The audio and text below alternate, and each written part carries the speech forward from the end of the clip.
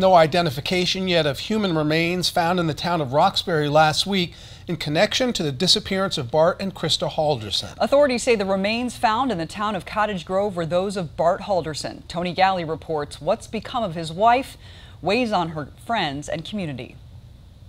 Krista walked all the time past here. Char Hansen's friend Krista Halderson, along with her husband Bart, disappeared earlier this month, with authorities alleging their son Chandler killed Bart Halderson.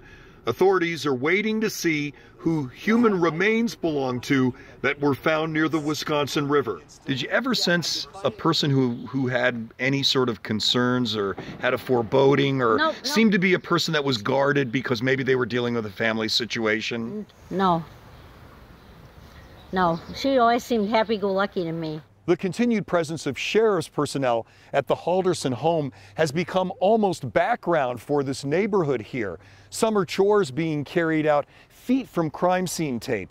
Yet the odd normalcy is countered by a desire for news on still missing Krista Halderson.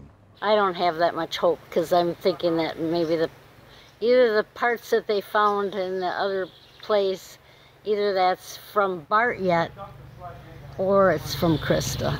So Char Hansen finds solace in thinking about the hosta plants at Krista Halderson's home. One was a recent gift from Hansen, who received a thank you from her friend. I'm not going to ever delete that text. A memory of the missing.